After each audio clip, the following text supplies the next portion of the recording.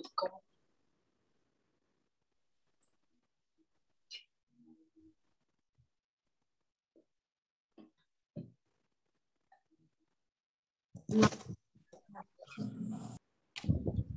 teacher. Hi guys. Hello, Hello everybody. Hi. Hello, teacher.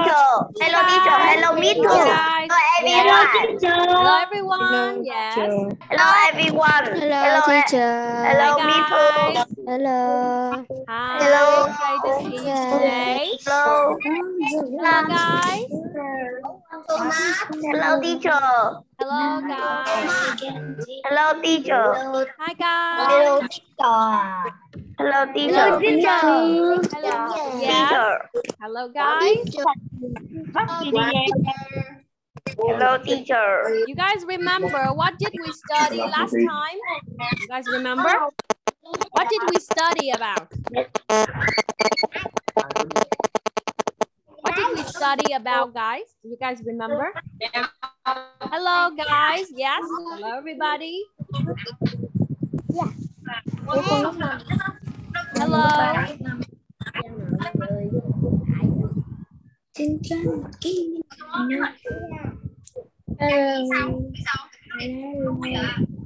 Let's wait a little bit, okay? Let's wait a little bit. Đưa cái máy của tôi đây nè.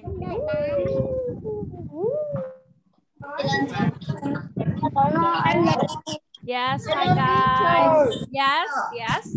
Let's wait for 3 more minutes, okay? Wait for 3 more minutes.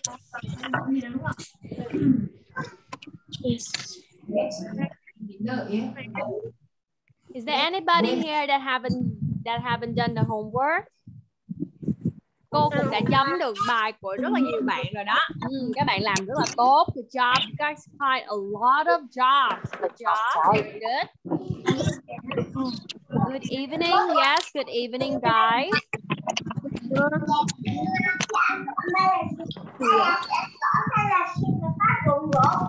Good evening. Okay, so remember the rules, okay? Chúng ta đã học cùng nhau bao nhiêu buổi rồi mọi người? Tụi con đã học cùng nhau được 12 buổi rồi, okay? So guys already knows the rules, right? Các bạn nhớ cho cô nha, khi mà tụi con muốn là muốn được cô mời thì các bạn nhớ bấm vào cái nút raise hand, okay? Press the button raise hand, okay? So that I can invite you. And remember to turn on your camera. Thường thì cô sẽ chỉ mời các bạn nào mà mình mở camera thôi. Cho nên là các bạn mà muốn được cô mời thì các bạn phải vừa bấm nút giơ tay nè và vừa turn on the camera. Okay? Remember to do the homework. Hôm nào mình cũng có bài tập hết. Lúc thì bài tập ít, lúc thì bài tập nhiều. Cho nên là các bạn nào mình có thời gian các bạn nhớ làm bài tập trước khi mình học. Mình làm bài tập trước khi mình học để mình biết được là mình đang học tới chủ đề gì, mình luyện tập những cái chủ đề ở đây. Okay, guys? So now I want to correct some homework. I want to correct some homework. Đa phần thì cô cũng đã chấm bài của các bạn rồi và cô thấy các bạn làm cũng rất tốt. Bây giờ cô có bài của bạn Giang ở đây nè. Giang, are you here? Are you here, Giang? Bài của Giang cũng rất là tốt nè.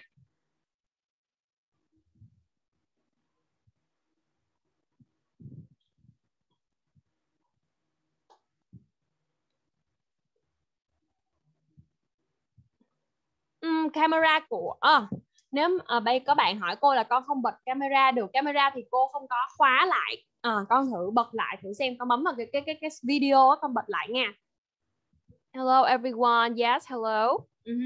I want to correct Zhang's homework. Is Zhang here? Is Zhang here? Is Zhang here today?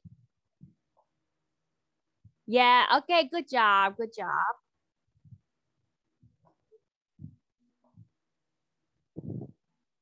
Hạnh muốn bật cái gì? Bật video đó hả? Con bấm vào cái khung video đó rồi con bật lên thôi. Còn micro, micro là cô sẽ khi nào mà cô mời bạn nào thì cô sẽ bật micro cho bạn đấy. Lúc đấy tụi con sẽ bấm vào cái nút này đây. Wait me. Có những bạn mình chưa biết cách bật micro đúng không? Thì đây cô hướng dẫn lại tụi con. Khi nào mà cô mời, ví dụ cô mời bạn nào đấy thì tụi con cứ việc bấm vào cho cô cái blue button. Okay, you press the blue button for me. Okay, guys. So now let's correct the homework. Okay, let's correct the homework. Before we do some more exercise, let's correct the homework today. Như vậy là cô không thấy có Giang ở đây đúng không? So I will correct. Ngọc thì là cô đã sửa cho Ngọc luôn rồi nè. Good job. Cô cũng đã sửa cho Tùng rồi nè. Hôm nay cô sửa bài, cô chưa sửa cho Khuê nè đúng không? Minh Khuê, are you here?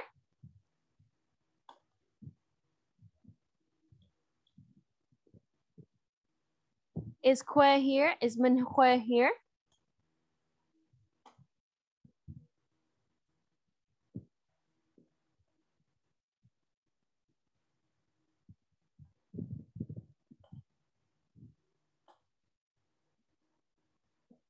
Như vậy là có nhiều bạn vẫn đã nộp bài tập nhưng mà các bạn chưa vào lớp này đúng không?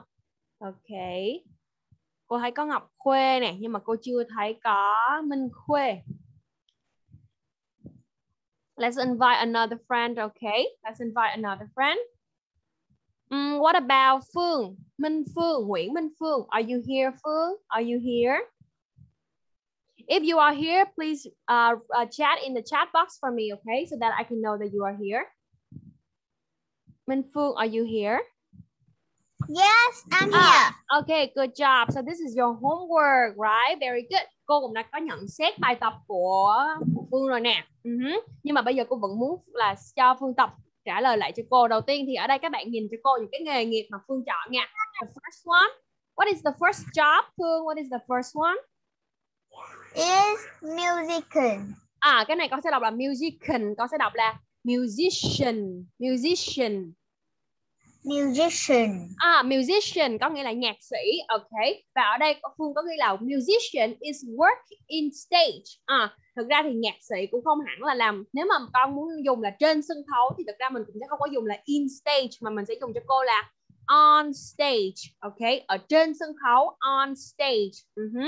Musician. Nhưng mà ở đây thì cô có sửa cho Khuê là thì thay vì con nói là in stage, con có thể nói là in the studio. In the studio. Okay, again, a musician is a musician works in the studio. The musician is work in a studio. Not is work. Ở đây nè, Phương gợi ý cho cô mình không có dùng is đi với work mà mình chỉ dùng cái động từ chính là work thôi. Ví dụ con có the musician works và mình phải chia động từ nha mọi người. Vẫn còn có nhiều bạn vẫn chưa nhớ cách chia động từ. Thì cái này con đang dùng là thì hiện tại đơn nè, thì con phải chia động từ đối với những cái chủ ngữ số ít. The musician có nghĩa là một người nhạc sĩ thôi. Người nhạc sĩ thì sẽ làm việc in the studio, ở trong phòng thu. In the studio. Again, Phương, again. The musician work in the studio. Yeah, remember works. Okay, các bạn nhớ phát âm cái âm đuôi cho cô. Works. The musician works in the studio. Okay, good job. Next, bạn có writer. Writer. I want to be a writer. Good job. Very good. What about this word? Can you read it again? This word? Journalist. Mình sẽ đọc là journalist. Con sẽ nhấn âm đầu tiên cho cô. Journalist. Journalist. Good job. Journalist là nhà báo hoặc là phóng viên nè. Tụi con cũng gọi là journalist. Very good. Good job. She is a journalist. Good job. Next word. Từ tiếp theo nè. Phương đọc cho cô nghe từ tiếp theo của con nè. Thư ký. Thư ký con gọi là gì? Từ này mình sẽ đọc là secretary. Secretary. Secretary. Tree. Đúng rồi. Again. Các bạn đọc lại theo cô, từ này thực ra cũng rất là khó nè. Mình đọc chỉ có 3 âm thôi. Secretary. Secretary. Secretary. Good job. Secretary. Cô sẽ giải thích tại sao là nó 3 âm. Ở đây mình có thể đọc là secretary nhưng mà cái âm ơ này là thông thường người ta sẽ bỏ đi. Người ta sẽ không đọc cái âm ơ này. Như vậy thì cái âm tờ và cái âm r nó kết hợp lại nó thành chữ tờ. Như vậy nó sẽ thành là gì? Secretary. Tree. Phương hiểu chưa? Again. Secretary. Secretary. Good job. Ok. Như vậy ở đây con ghi là my uncle. Yeah, good job. Very good. Good job. Number 5. Nghề tiếp theo là Phương có nghề gì đây? What job is it? Dentist. Again, dentist. Dentist. Câu số 5 ý của Phương là sao? I like a dentist là con thích một nha sĩ. Con thích một nha sĩ. Hay cái ý của con là con muốn trở thành một nha sĩ. Ý của Phương là gì? Con muốn trở thành một nha sĩ thì con có thể nói là I like hoặc là I want to be a dentist. I want to be a dentist. Can you say it again? I want to be a dentist. Đúng rồi. I want to be a dentist hoặc là I want to become a dentist. Good job. Thì tiếp theo thì ở đây có một cái từ rất là lạ, có nghĩa là các bạn chắc cũng ít biết là songstress. Songstress. Ok, songstress. Có nghĩa là nữ ca sĩ, nhưng mà cái từ này thì mình sẽ ít dùng lắm. Thông thường thì người ta cũng sẽ dùng chung là singer. Ok. Và ở đây các bạn thường sẽ đọc là từ này như thế nào? Đâu, bây giờ Phương đọc lại cho cô nghe từ này. Ca sĩ thôi, con đọc cho cô thử ca sĩ, con gọi là gì? Singer. Singer đúng không? Các bạn sẽ gọi là singer đúng không? Nhưng mà thực ra ở đây mình sẽ không đọc là singer. Ok, các bạn listen and repeat after me. Singer, singer, singer, singer. Singer. Đúng Singer. rồi. Nó không phải là cái chữ G. Ở trong cái từ này thì cái âm G này nó không có phát âm là âm G, nó là âm ng. Nó như cái chữ N với chữ G là chữ ngờ đúng không? Cái âm ngờ của mình á. Nhưng mà ở đây thì mình sẽ phát âm nhẹ thôi. Ng. Singer, singer, singer. Again. Singer. Singer. Good job. Con chỉ cần cái chữ ngờ của con nó nhẹ thôi. Singer, singer. Again, singer. Good job. Đúng rồi, chứ không phải là singer. Mình sẽ không đọc cái âm đấy là G mà mình sẽ đọc là ng. Singer, singer. Okay, good job, singer. You have singer. Ở đây con hay bị nhầm là is, has nè. Mình không có cái cấu trúc động từ to be đi với cái động từ has này. Mình chỉ dùng là singer has a good voice. Nhưng mà ở đây thì con nhớ cho cô là một là con để singer là số nhiều, hai là con phải để số ít thì con phải có là số ít một người ca sĩ thì con phải thêm cái gì vào thì nó mới thành số ít được. Giống như là câu số 5 vậy đó thì con phải có cái gì ở trước cái từ đấy để thể hiện là một người thôi thì con phải có cái từ gì trước cái từ đấy, một người thôi.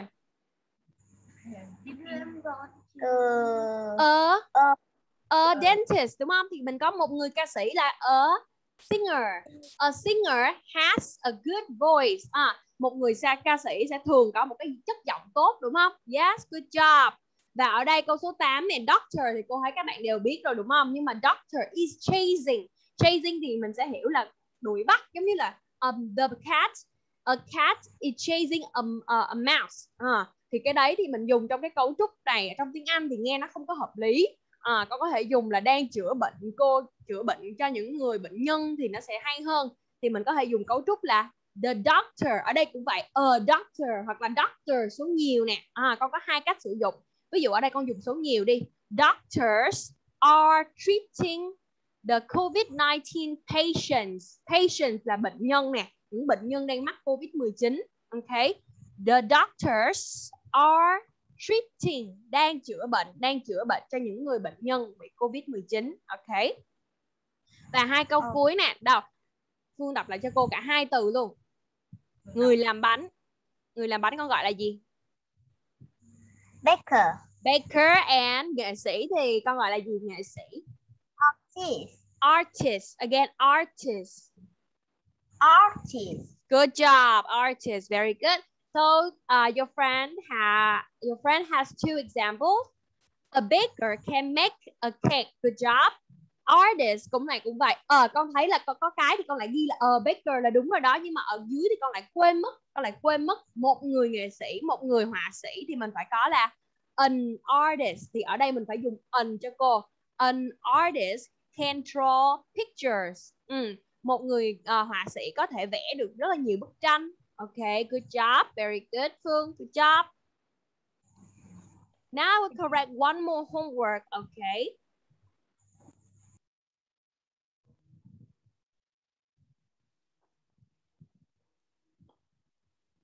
Let's correct one more homework. Cô gửi cho Tường Vi nha, okay? Cô nhớ là hồi nãy có Tường Vi ở đây này đúng không?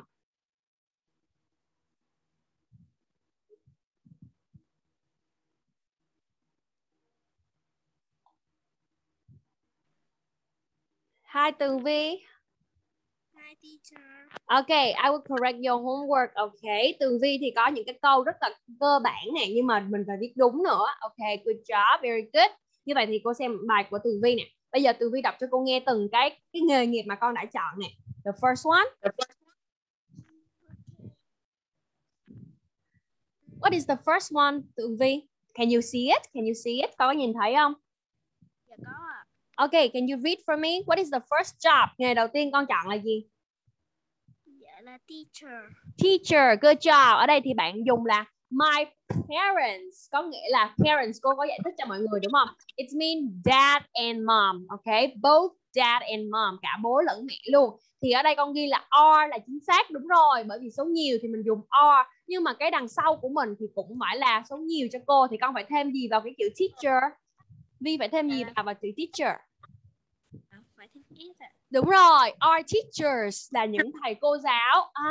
Bố và mẹ của con là những thầy cô giáo. Mình phải có số nhiều, đúng rồi. Firefighter. Ở đây con bị thiếu letter T nè, đúng không? Ở dưới đây thì con có nè. Con thấy ở dưới đây con có letter T, nhưng mà hình như ở đây con bị thiếu nè. Đấy, firefighter. Bạn dùng là my uncle. Đúng rồi. Và ở đây con nhớ cho cô là firefighter con sẽ không dùng là an. Okay, you say a firefighter. Again, a firefighter.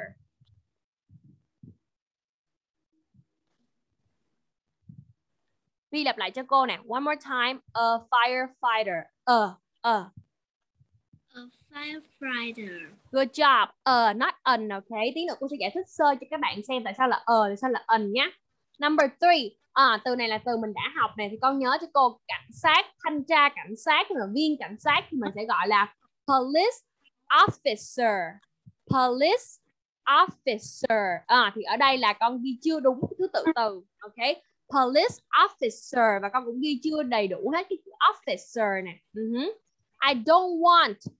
Con không muốn office, con không muốn thì con không muốn trở thành cái gì đấy thì con phải nói là I don't want to be. I don't want to be a police officer. Okay, I don't want to be. Okay, again, Tường Vi, again, I don't want to be police officer. Con không muốn trở thành một viên cảnh sát thì mình phải nói là I don't want to be a what? Tường Vi, a police to be what? I don't want to be. I don't want to be police officer. Vi thiếu cho cô chữ rồi đó, Vi nhớ nha. A police officer. Okay, good job. My aunt is a nurse. Again, a nurse. A nurse. Good job. Doctor, cái này cũng vậy đâu, Vi sửa lại cho cô, con cũng bị sai cái lỗi giống như vậy đó. My cousin. My cousin is a doctor. Is a, remember, is a, not an, okay? Và ở đây sell là cái hành động thôi, cái hành động mình bán cái gì đó. I sell, ví dụ cô bán sách đi, I sell the books.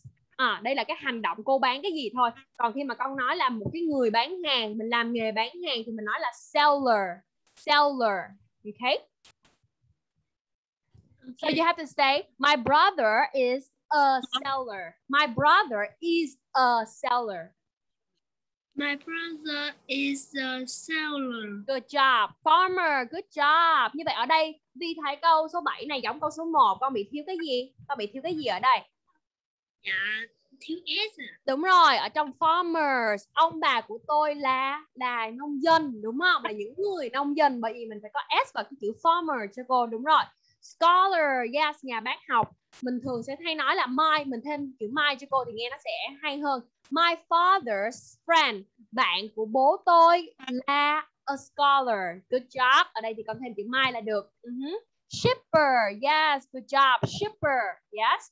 My sister is a shipper. Again, is a. My sister is the shipper. Is a shipper. Và cuối cùng, từ này cô thấy các bạn dùng cũng nhiều nè, mà các bạn cũng ghi là make up. Make up là hành động mình make up, đúng rồi. Nhưng mà mình làm cái nghề make up. Mình là một nghệ sĩ, giống như là một cái người thợ make up ấy, thì mình sẽ hay có cái cụm là make up artist. Make up artist. Make up artist. Như vậy mình sẽ có câu là my mother's friend is a what đi? Is a my mother friend is a makeup. A makeup what? A makeup artist. Artist. Again, artist. Good job. Các bạn nhớ cho cô, khi mà các con muốn nói về cái nghề làm makeup á, thì mình sẽ dùng cái cụm làm makeup artist. Còn khi mà tụi con muốn nói về cái nghề làm makeup mà cho cô dâu á, đúng không? Các bạn cũng rất là giỏi, có dùng được cái từ đấy luôn. Nhưng mà mình sẽ dùng cho cô là bridal makeup artist. Bridal makeup artist. Thì cái đấy gọi là makeup cho cô dâu. Okay, good job, very good. Okay, so now we're gonna do some other. We're gonna play a game. It's called crossword. I think you guys know this game. Cô nghĩ cái trò này các bạn có thể chơi được nè. Okay, I think you guys know this game. So I think when you look at this one, you know what game is it, right, guys? So you got a cross. A cross is mean like this and down. Hàng ngang và hàng dọc. So now you're gonna do the across first. Mình sẽ giải cái phần across trước. You're gonna read the hints. Number 2, a blank works in a restaurant. So a what? A what? Who works in a restaurant? So fill in here with 1, 2, 3, 4, 5, 6. 6 letters, okay? Như vậy là tụi con phải làm gì? Mình coi thử cái hint của mình nè. Sau rồi mình sẽ điền vào đây thử coi cái từ mình tìm nó có phải là cái này không? Mình điền vào thử xem sao. I will invite a friend. Okay, cô sẽ mời một bạn bất kỳ nha. I will invite a friend. Now let's see who raised hand. Cô xem thêm là ai giơ tay nè. Let's invite. Well, I can see a lot of friends raise their hands. Good job, guys. Okay, I want to invite. Cô mời Ngọc Hà nè. Okay, Ngọc Hà, can you do number 2 for me? Can you do number 2 for me?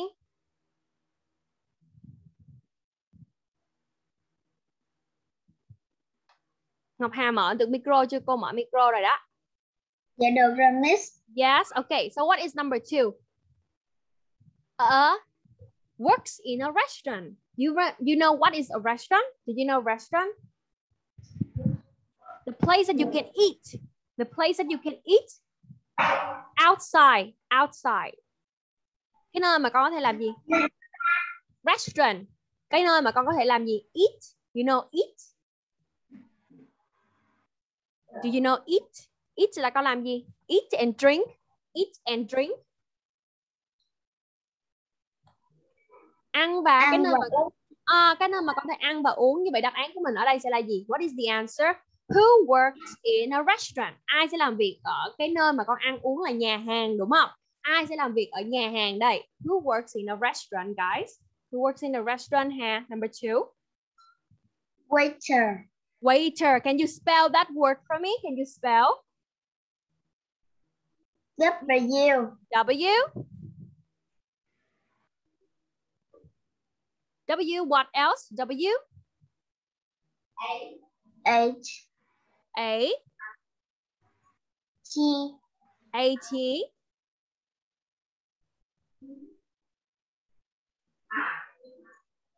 What else? Miss, bỏ chữ T thay vào đó là chữ Y ngắn. Miss. I, yes, I. T. E. E. E. R. R, okay. Good job, very good. So again, can you read the whole sentence for me? Can you read the sentence for me?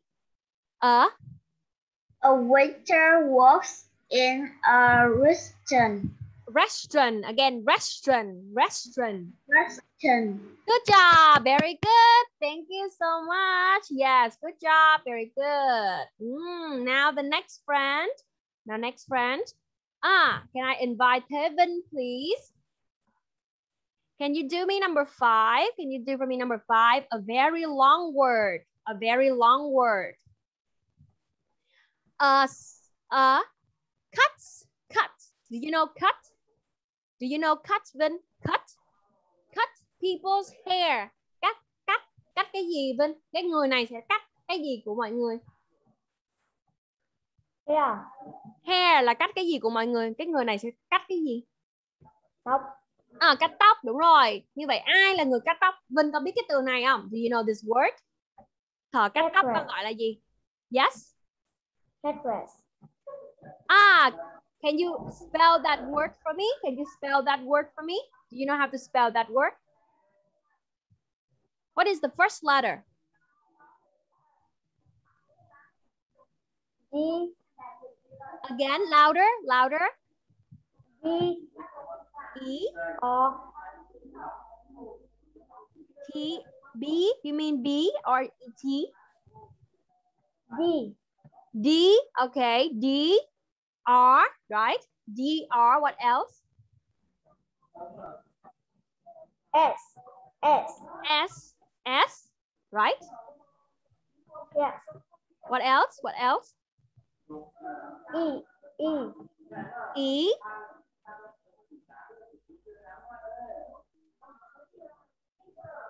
E and what else?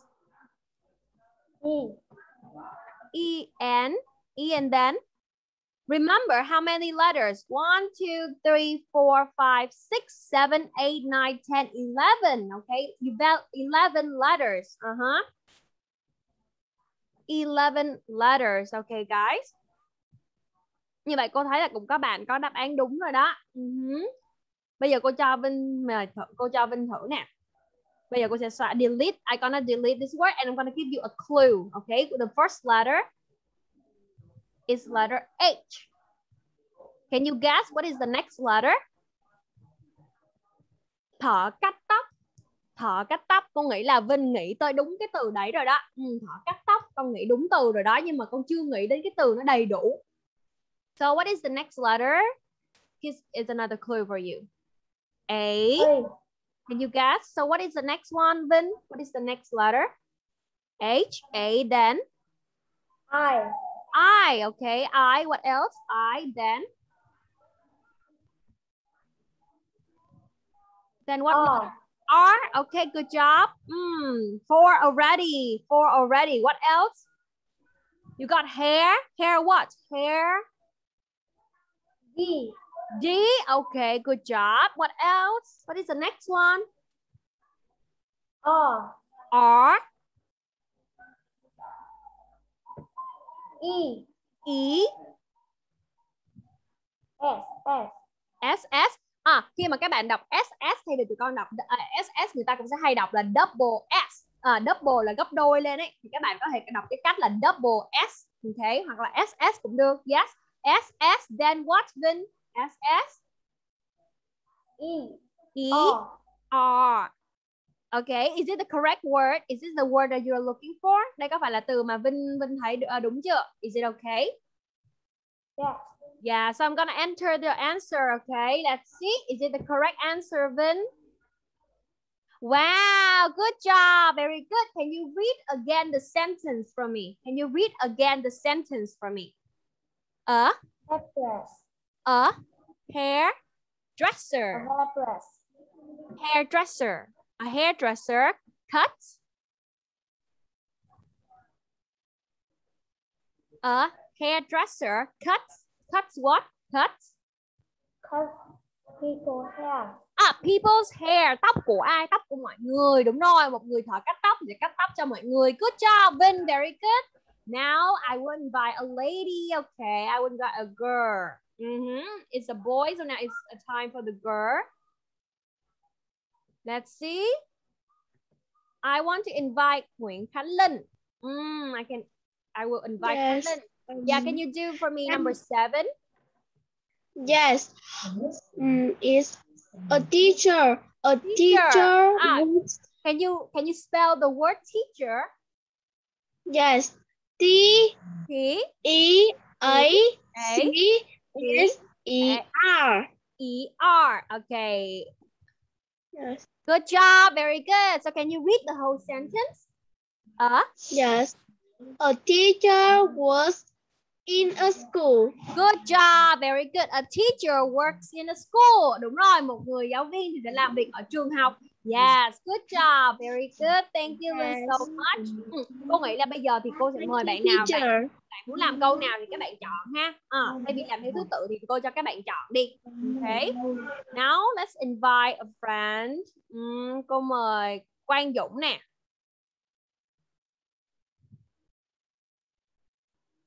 Can you turn on the mic? Can you turn on the mic? Yes. So which one did you choose, Dũng? Which one? You have 9, 10, 1, 3, 4, 6, 8. What number? What number, Dũng? What number? Con muốn làm câu nào? What number? Con muốn làm câu. You still have number 9, number 10, 1, 3, 4, 6, 8. From here to here. From here to here. Which one did you choose? Con vẫn còn từ câu đại 2 câu này nè và 2 câu hàng ngang nè và 5 câu hàng dọc nè. Con chọn cái nào? Which one did you choose? Câu tư. Number, louder, number. Number 4. Number 4, okay. A paints pictures. A what? A what? Do you have the answer? You have the letter A at the second position already. Con có letter A và letter T nè. Như vậy con có đoán ra được không? What word is it? What word is it?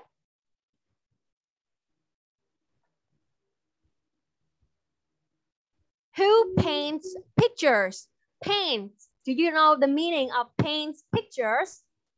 Pictures. Những cái bức tranh. Những cái bức tranh. Như vậy paint là động từ mình tô, mình vẽ nè. Như vậy ai là người vẽ những cái bức tranh? Ai là người tô vẽ những cái bức tranh đấy? Who? A what? Là họa sĩ.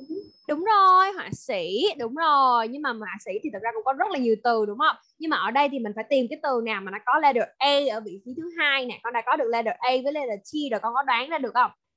Can you guess? What about I give you the first letter, okay? I will give you the first letter, okay Dũng? Cô cho Dũng cái chữ cái đầu tiên nha, okay? So this is the first and the second, okay? Như vậy con có từ đầu tiên và từ thứ hai này nè. Can you guess what word is it? P-A. P-A, can you guess? P-A, what is the next letter? Can you guess? Dũng đấy đã được từ nào chưa? Từ nào để con miêu tả cái người mà vẽ tranh nè, tô màu nè. Hiểu? What about the next one? Nếu mà Dũng chưa đoán ra được thì cô cho Dũng xem thêm một cái clue nữa nha, một cái gợi ý nữa nha. I. We have the letter I.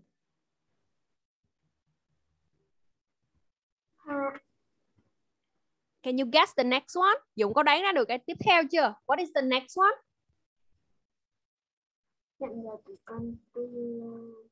What is the next one, Dũng? Can you guess the next one?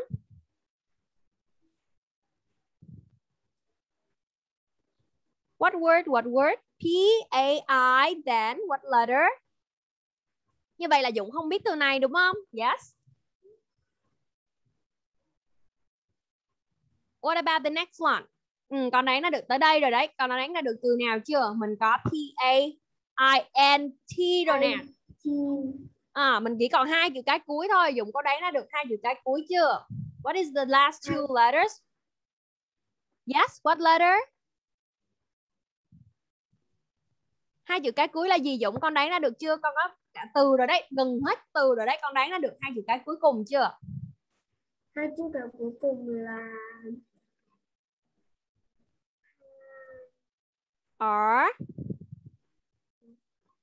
là gì nè? Or Dũng chưa nghĩ ra hả? Dũng vẫn chưa nghĩ ra đáp án hả? So you just need to tell me the last letter. Như vậy chỉ còn chữ cái cuối cùng thôi đó. Dũng có đoán ra được chưa? Chỉ còn một chữ cái cuối cùng thôi đó. Dũng đoán ra được từ này là chữ gì chưa? Paint. Just tell me any letter. Con nghĩ đây là chữ cái gì? Just tell me any letter. So, what letter Dũng? Yes, what letter? Con đoán là gì? Con đoán là gì Dũng?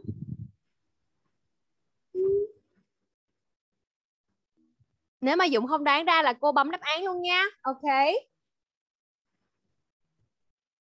Dũng đoán ra chưa? Cô bấm đáp án nha. Ok. Để cô còn làm câu khác. Các bạn với mình các bạn làm câu khác nữa. Ok. So the answer is letter R. Ok. It's letter R. Và câu này mình sẽ đọc. Dũng đọc lại cho cô cả câu nè. A painter. A painter. A painter. Paints pictures. Paints pictures. Okay, good job. Okay, thank you so much. Okay, another friend. Okay, I will invite another friend. Okay.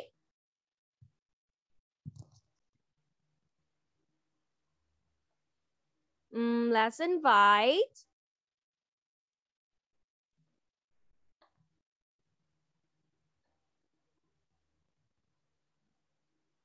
Rồi cô mời Phương Thảo nè. Which one did you choose? What number? Is 6. 6. Okay, you choose number 6. Okay, can you tell me what word is it? Number 6. Dentist. Dentist. Can you spell the word for me? Can you spell the word for me? D. D. E. E. N. N. T. T. I. I. S. S. T. T. Let's see. Good job. Very good. Can you read the whole sentence? Can you read the whole sentence for me? A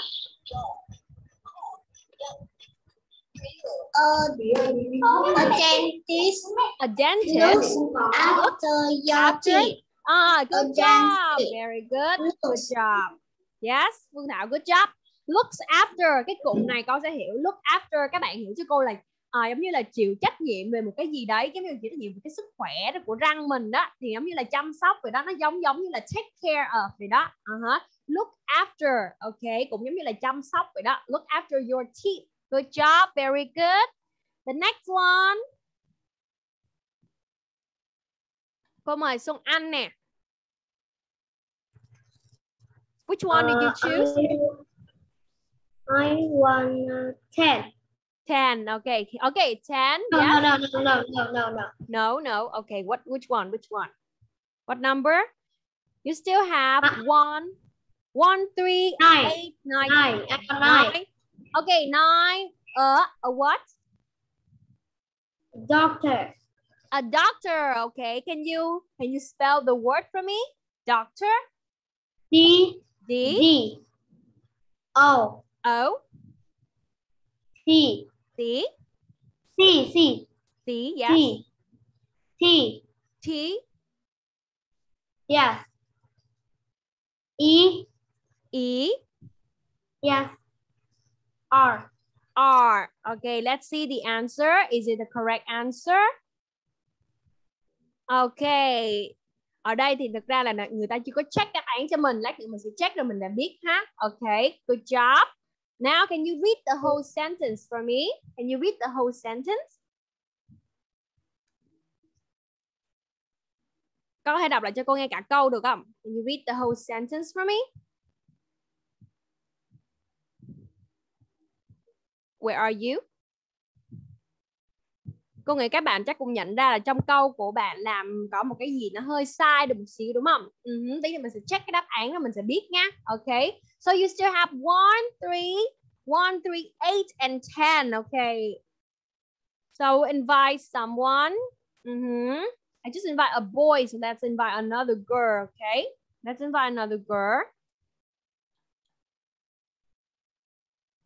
Cô thấy Phương Anh giơ tay nè. Okay. Lê Bùi Phương Anh. Which one did you choose? Which one? 8. 8? 8?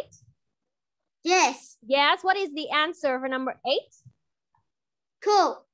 Cook. Okay. So can you spell the word cook? Can you spell the word cook? C O O O O K. K. Okay. Good job. Thank you so much. Okay. Now another friend. I want to invite. Cô mời Duy Tùng nè. Duy Tùng, which one do you choose? You have 3 left. You only have 3 left. 1, 3, 10. 3. 3. Okay. What is the answer for number 3?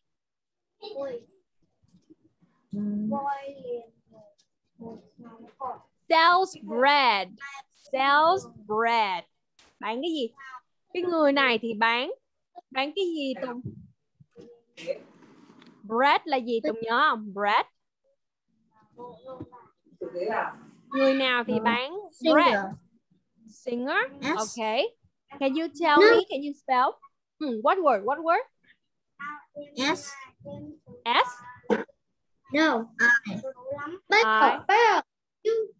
Baker. S I. N. N. Again, louder. G. G. E. E. R. R. You cannot put the R here because why? 1, 2, 3, 4, 5. Nếu mà con điền thêm một chữ cái nữa là nó bị lố rồi. Như vậy là mình sẽ không thể điền được. So it's not. It has to be another word. It has to be another word. Sell bread. You know bread? Bánh mì. Bánh mì. Who sells bread? Who sells bread? Let me give you the clue, okay? The first letter of this word is the letter B. It's the letter B. A, yeah? K. E. Baker. Yes, good job. Very good. So the last letter is letter. What is the last letter? R. Yeah, okay. Good job, R. Okay, yes. So now we have 2 more guys, number 1 and number 10. Who can do for me number 1?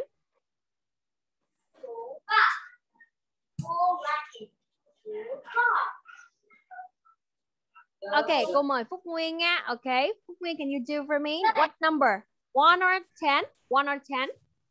10. 10. What is the answer for number 10? A singer. Singer, okay. Can you spell? S, right? S. S. I. N. N. G. G. E. R. E. R. Okay, good job. Very good. Now the last one. I will invite the last person. Okay, cô mời anh Duy nè. Can you guys do for me? Number 1. You guys know the answer? Oh,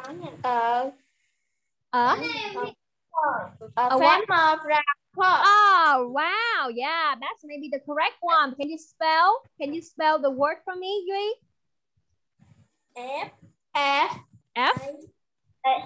A. A. R. R. M. M. E. E.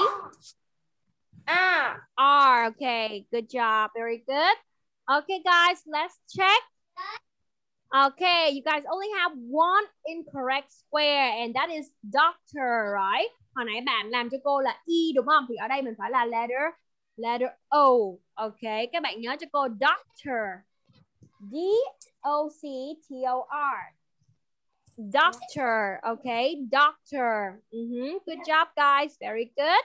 Như vậy là đa phần các bạn làm từ từ, có những cái clue thì các bạn cũng đã đoán ra được đáp án nào đó. Good job, very good. Mình vẫn có một cái giống như vậy nữa nhưng mà cô sẽ để cho mọi người làm sau. Hôm nay mình làm thêm một cái bài tập về cái. Let's do another one. But not the crossword anymore. This is the quiz. It's a quiz, okay? You look at the picture and tell me what job is it. But wait. Yeah. You look at the picture, just need to tell me ABC, okay? And you can tell me what word is it too. Who can do number 1 for me? Okay, now you guys can raise your hand in front of the screen. Okay, bây giờ bạn nào biết đáp án thì các bạn có thể giơ tay thế này. Tại vì cô đang nhìn video của các bạn nè. Cô xem thử coi bạn nào giơ tay nhá. Ở đây cô thấy Nam ở đây giơ tay nè. Okay, Nam, what is the first one? ABC? Astronaut. It's letter. So ABC, B. Good job. Again. Can you read that word again? Astronaut. Yeah, con giải thích cho mấy bạn nghe astronaut là gì được không? Astronaut. Astronaut là một phi hành đoàn. Phi đoàn đúng rồi, hoặc là con gọi là gì? Phi hành gia đúng không? Good job, very good Nam. Good job. Yes, good job guys. Now number 2. Who can do number 2? What after looking at the picture, if you guys can do number 2, please raise your hand, okay? Raise your hand in front of the screen for me. Is there anybody that know the number 2? Cô thấy có vẻ ít bạn giơ tay nè. Các bạn nào cô chưa mời mà các bạn đang giơ tay không? Do you guys know number 2? Cô thấy Bảo Duy giơ nè. What is number 2? Duy, what is the answer? A minor. C. Good job. A minor. Can you tell everybody what is a minor in Vietnamese? A minor is What is a minor in Vietnamese? A minor in Vietnamese is Thợ gì? Duy có biết thợ gì không? Look at the picture. Can you guess? thợ ống. Không phải là thợ ống, làm việc ở dưới ống, nhưng mà nó là người ta sẽ gọi là thợ mỏ, làm những cái mỏ đó. Thợ mỏ. Okay. Đúng rồi, thợ mỏ. Good job. I know this. Yeah, good job. They always eat the potatoes. Yeah, good job, very good. So minor, thợ mỏ, mọi người nhớ cho cô nha. Và ở đây cô cũng giới thiệu thêm gardener có nghĩa là làm vườn, những cái người mà chăm sóc vườn cây, trồng cây, những cái người trồng cây kiểng đó, những cái người đấy người ta gọi là gardener. Okay guys, gardener. Now number 3. Who can do number 3 for me? Please raise your hand, okay? Please raise your hand. Is there anybody know number 3? Có bạn nào để cô xem là chưa mời nè, cô chưa mời nè. Cô thấy Ngọc Khuê giơ tay nè. Number 3, what is the answer for number 3? Shotgun. Okay, so what is the answer? ABC? Okay, and this word you don't say surgeon, you say surgeon. Surgeon. Okay, good job. What is a surgeon in Vietnamese, Khuê? What is a surgeon in Vietnamese? Phẫu thuật. Gọi là mình gọi cái gì phẫu thuật là hành động thôi, hành động phẫu thuật thôi, chứ cái tên nó phải là gì? Bác sĩ. Người phẫu thuật. Người phẫu thuật hoặc là bác sĩ phẫu thuật. Okay, yes, good job Khuê, very good. And now guys, scientists, you guys know scientists, right? But what about detective? Cô nhớ hình như Giang có dùng chữ detective nè. Detective có nghĩa là thám tử. Detective có nghĩa là thám tử. Okay. Now the next one, you guys know this one? You guys know the answer for this one? Who know this one? Please raise your hand, okay? Who know the answer for this one? Please raise your hand.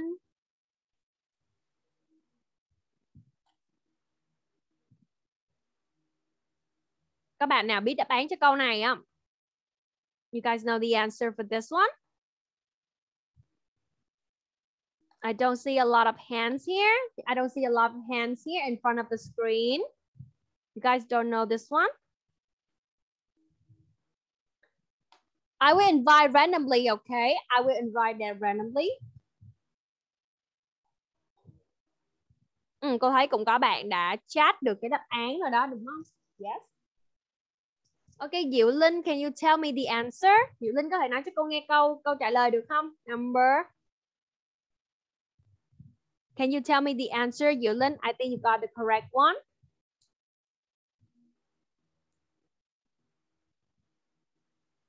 Do you know the answer, Diệu Linh?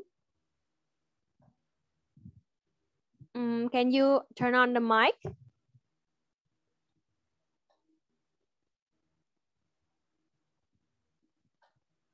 Diệu Linh là mở micro được chưa? Cô mở micro cho Diệu Linh rồi đấy. Okay. Cô là câu trả lời là electric. This one, right? Yeah, yes. This one, electrician, okay? Cái này là in Vietnamese. What is the meaning in Vietnamese? Cô làm thợ điện. Đúng rồi, good job, very good. Okay, good job, electrician, okay? Again, electrician. Các bạn nhớ lặp lại cho cô nha, electrician, thợ điện. Đúng rồi, con thấy ở đây con người ta đang sửa điện, sửa những cái bảng điện này, đúng không? Plum, có nhiều bạn sẽ đọc từ này là plumber, đúng không? Plumber, right? But this is not plumber. Đây, cô cho các bạn nghe thử nè. Plumber. Okay guys, wait a little bit để cô mở cái cho các bạn nghe lên nha. Plumber. Các bạn nhớ cho cô âm cái letter B trong đây nó là âm câm, con không có đọc lên, con sẽ đọc là plumber. Okay, là thợ sửa ống nước. Okay, plumber. Guys, còn electrician là gì mọi người? Electrician có nghĩa là thợ điện nè, và cuối cùng là thợ mộc. Carpenter. Okay, carpenter. Những cái nghề này tụi con cũng ít thấy đúng không? Carpenter. Các bạn nhớ những cái này nha, bởi vì cô sẽ cho các bạn chơi một số trò chơi vào hôm sau đó. Okay, maybe bingo. Để cô xem ra là nếu mà cô có cho các bạn chơi bingo thì về cô sẽ cho các bạn làm cái bingo trước ở nhà. Okay. So remember, electrician, plumber, carpenter. Okay. Và cô sẽ cho các bạn chơi bingo là khó hơn một xíu, là cô sẽ không ghi sẵn từ tiếng Anh nữa mà cô sẽ ghi cái từ tiếng Việt ra. Và nếu mà các bạn có đúng y chang cái từ đấy thì các bạn mới được tích vào.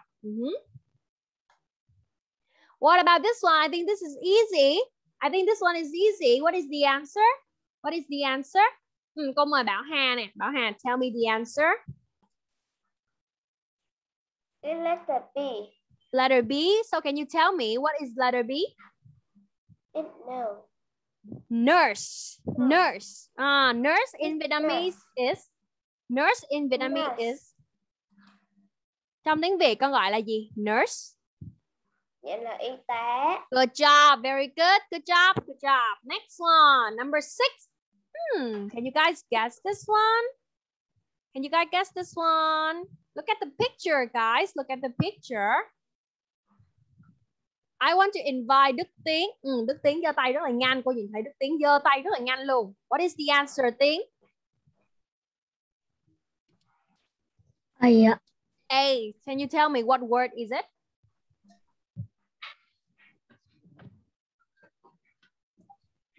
Như vậy con nhìn con biết letter A đúng rồi đó, nhưng mà con gọi là gì in Vietnamese?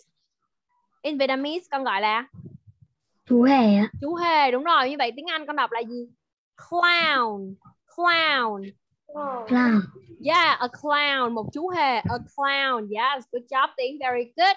And you guys know this word, barber. Hairdresser will cut your hair, right? But barber normally gonna cut for the boys.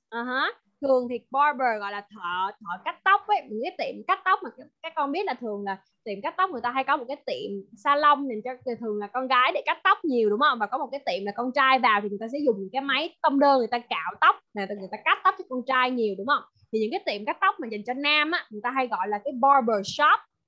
Thì cái barber này chính là cái người mà cắt tóc, cái người cắt tóc cho những cái tiệm đấy. Ok, barber. I just mentioned this one, so it's very easy, right? Cô vừa mới nhắc tới luôn, so it's a very easy one. Mai Trang, can you tell me what is the answer for this one?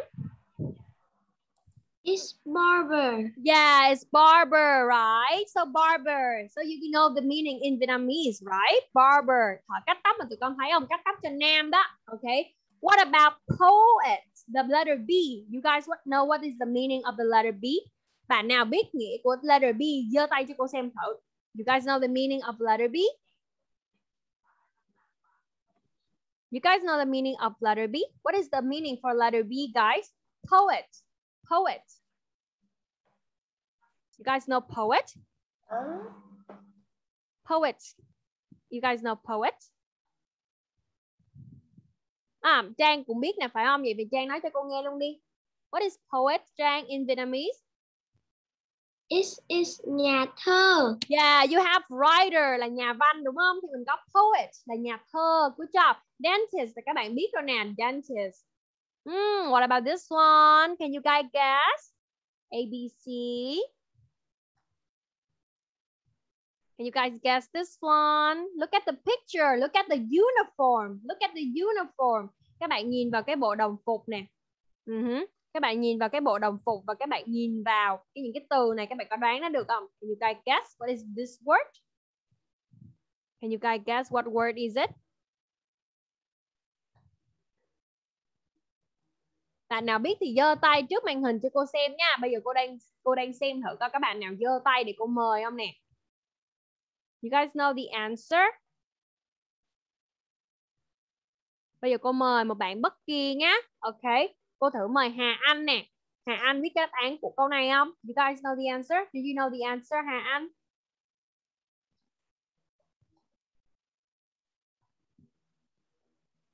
Can you turn on your mic? Hà Anh có mở micro cho cô được không? Nói lên nha. What is the answer, Hà Anh? A, B, C? Can you guess? C ạ. C, yeah, C. Okay, that's C. Good job. But do you know this word in Vietnamese? Hà Anh có biết từ này trong tiếng Việt con gọi là gì không? Cảnh sát ạ. Không phải là cảnh sát. Cảnh sát mình sẽ gọi là police officer. It's not police officer. Security guard. Đâu Hà Anh cùng cô và các bạn đọc lại nè. Các bạn ở trong lớp mình cũng như các bạn đang xem livestream, các bạn cùng đọc lại với cô nè. Security guard. Security guard. Có nghĩa là security guard, có nghĩa là bảo vệ, chú bảo vệ đó, những chú bảo vệ con sẽ gọi là security guard. Security guard. Okay. Now, thank you Hà Anh so much. Now another friend. Cô mời Minh Tâm nè. Minh Tâm thử trả lời cho cô. This one, do you know what is it? Look at the picture and look at the three words. Can you guess?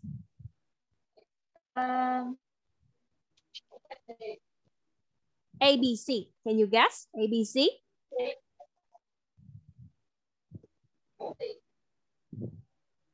C. Hello.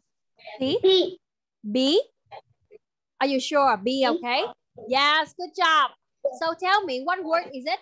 Can you read this word for me? Tâm đọc cho cô nghe từ này thử nè. What word is it? Model. Model. Again, model. Model. What is model in Vietnamese, Tom? What is model in Vietnamese? Dạ là ca sĩ. No, it is not ca sĩ. Ca sĩ it's letter A. Ca sĩ is letter A. Singer. Model. For example, I take a picture of someone, of a model. I take a picture of the model. You know the model? And you can see their pictures on the internet. Model, cái người nào, ví dụ bây giờ cô mở một cửa hàng quần áo đi thì cô phải thuê ai để mà mặc những cái bộ đồ mà cô thiết kế đi. Cô ví dụ cô thiết kế những cái bộ đồ, một quần áo nào đấy và cô phải thuê ai để cái người đấy trình diễn cái bộ đồ của cô. Cô phải thuê ai để người đấy bận những cái bộ đồ đấy trông thật là đẹp để mà cô chụp hình lại. Rồi người đó có thể trình diễn những cái bộ đồ đấy ở trên những cái sàn diễn. Nghề đó là nghề gì Tâm? You know. Cô là người mẫu. Đúng rồi, model là người mẫu nha mọi người. Yes, good job Tâm, very good job. Thank you so much. Now guys, number 10. Can you guys guess number 10? You guys know the meaning of number 10? Cô thấy Bảo Ngọc có giơ tay nè. Bảo Ngọc có biết đáp án không? What is the answer for number 10? Con C. Yeah, C. Đúng rồi. Con thấy từ này nó hơi dài so với cái từ con biết đúng không? Yes. vâng. Yeah, good job, very good. Ở đây thì mình có cái từ đầy đủ luôn. Các bạn cũng không cần phải nhớ cho cô cái từ đầy đủ. Các bạn chỉ cần nhớ là gì đâu. Ngọc đọc cho cô cái từ mà con biết đâu. Bác sĩ này là bác sĩ gì Ngọc? Bác sĩ này gọi là bác sĩ Bác gì? sĩ thú y ạ. Đúng rồi, còn cái từ mà con biết bác sĩ thú y trong tiếng Anh gọi là gì? Con còn nhớ không? Có phải là nó là lấy 3 cái chữ cái đầu tiên của cái từ này không? Có phải cái từ đấy là lấy 3 cái chữ cái đầu tiên của từ này không? Như vậy các bạn có thể nhớ cho cô là vet. Vet. Okay. Vet. Cái từ này là veterinarian. Cái từ nó đầy đủ nhất ạ. Veterinarian. Ok, cái đó từ rất là đầy đủ. Nhưng mà mình chỉ cần nhớ cho cô là vet là được, là bác sĩ thú y. Ok. Yeah, good job, very good. Good job guys. The next one. Number 11. Number 11. Cô xem có bạn nào mới mà cô chưa mời không? Hay cô mời Việt Phương đi. Đâu, Việt Phương thử trả lời cho cô number 11 nè.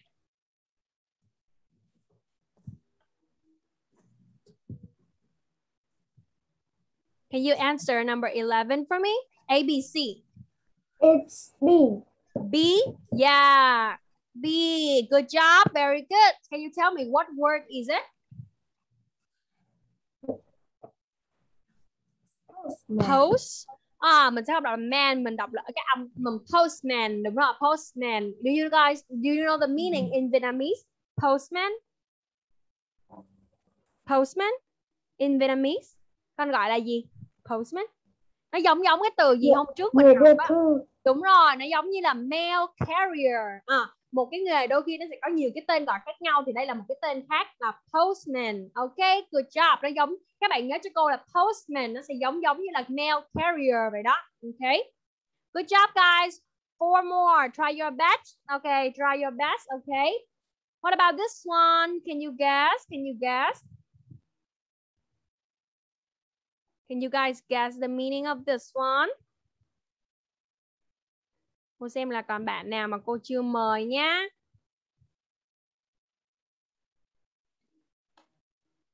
Oh sorry, cô mở nhầm của Phương. Sorry Phương. Cô mời Gia Huy thử nè. Cô mời Gia Huy thử trả lời cho cô number 12. Coach.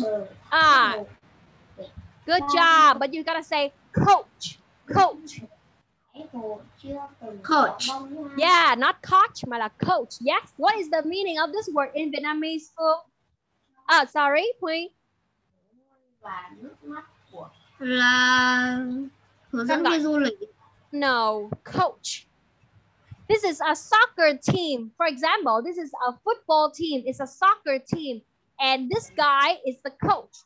So he's gonna lead the kid. He's gonna lead the kids. Okay. Cái người này là gì? Do you know, for example, do you know Vietnamese football team? Do you know Vietnamese football team? Yes. Yeah, so do you know Mr. Park? Người ta hay gọi ông gì? Ông yes. Park, ông Park Hansel đúng không? So who is he? Như vậy đây, ông ấy là coach đó. Như vậy coach là gì? Coach Là huấn luyện viên ạ. Đúng rồi, yes, good job. Như vậy là coach chính là huấn luyện viên đó. Yay, good job, very good. Thank you so much. Now the next one. Cô mời Thế Tùng nè. Ok, cô mời Tùng thử trả lời cho cô number 13. Can you guess number 13? It's Fisher. Yes, good job. So what is Fisher in Vietnamese, Tùng? Fisher in Vietnamese? Người đánh cá. Yes, good job. Very good. Good job. Wow, good job guys. Now let's try your best. Two more. 2 câu nữa thôi mọi người. Mọi người đợi cô 2 câu nữa rồi mình nghỉ nha. Cô mời Nguyễn Gia Linh nè. Nguyễn Gia Linh, can you answer this one? Can you answer this one?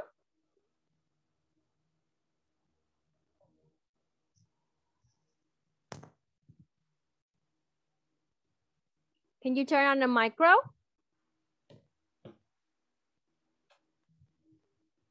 Con đã mở được micro chưa? Cô mở micro cho con rồi đó.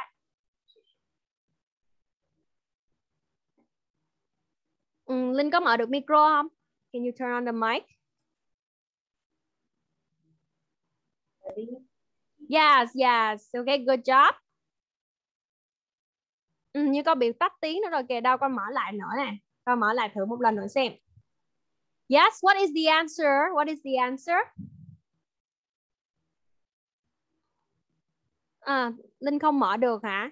Như vậy thôi cô mời một bạn khác nha, bởi vì mình cũng đã cuối giờ rồi. Ok, cô mời Ngọc Minh xem. Cô mời Ngọc Minh. Number 14, can you do number 14 for me?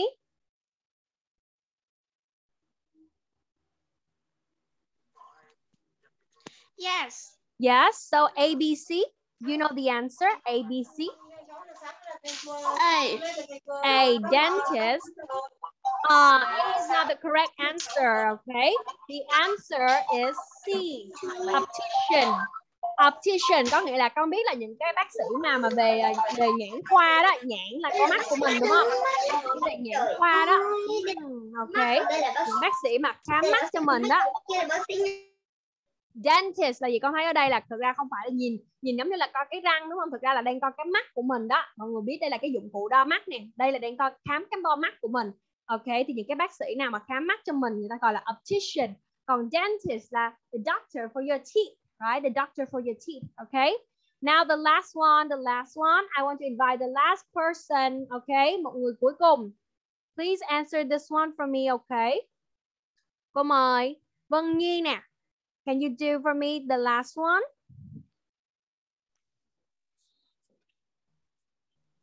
Con đưa cô là con chữ C ạ. Oh, C, okay, C. Okay, good job, very good. So what is C? Can you read that word for me? Vân Nhi đọc cho cô từ đấy được không? Photograph. Đa phần các bạn sẽ hay đọc là photographer. Photographer, nhưng mà cái từ đúng của mình này Nhi đọc theo cô nè. Photographer. Photographer. Photographer. Good job. Yes, đa phần thì các bạn sẽ hay đọc là photographer, photographer. Các bạn nhấn âm đầu tiên nhưng mà thực ra mình phải nhấn âm thứ hai cơ. Photographer. Photographer. Again Nhi, photographer. Photographer. Good job. Very good. Good job. Yes, very good job. Thank you Nhi so much. So you guys just learned a lot of new words about the jobs, right? Con thấy là vẫn còn rất nhiều từ mà mình chưa được học đến đúng không? Thì cô sẽ chuẩn bị cho tụi con một cái trò chơi bingo, thì cô sẽ để những cái từ đấy. Bạn nào mà muốn biết nghĩa của từ thì các bạn nhớ là phải tìm hiểu những cái từ mà cô cho các bạn cái list đấy, thì các bạn sẽ chọn ra cho cô rồi mình sẽ chơi vào tuần sau nhé. Ok, on Monday. Có gì thì cô sẽ soạn cái bài tập về nhà cho các bạn rồi cô thông báo đến các bạn sau. Okay guys. So it's kind of late now, so I want to say goodbye to everybody. Okay, you guys can stop here. We can stop here and then I'll see you on Monday, okay? Bye bye guys. See you guys on Monday. Goodbye teacher, see you again. Teacher.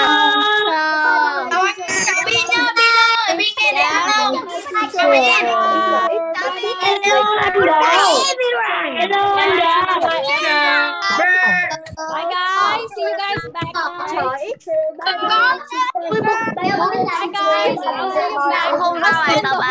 Later. Okay. Bye guys. Có gì cô gửi bài tập cho mọi người sau nhé. Okay. Bye bye guys. Bye. Yes. Bye bye. Bye teacher. Bye teacher.